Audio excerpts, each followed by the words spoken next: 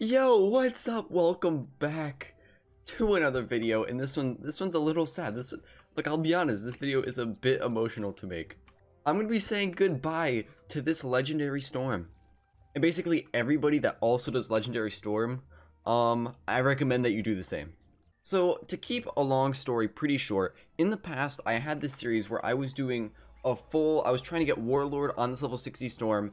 I was going to try and do all of it without using any crowns gear or any ticket gear or anything of that sort. I was trying to be like a completely like free to play sort of road to Warlord. And as you can see by my rank and my matches played, it was not going very well. And that was before every single change that we got to this. As you can see by my old deck setup, I was still using stuns, I was still using bubble TCs, I was using lightning elves, and this was literally my deck. I was using old Insane Bolt, and I was still struggling.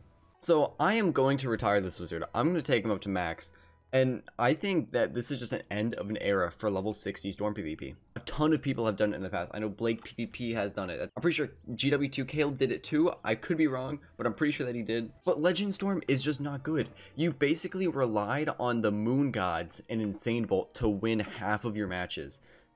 And with it being completely changed and completely nerfed,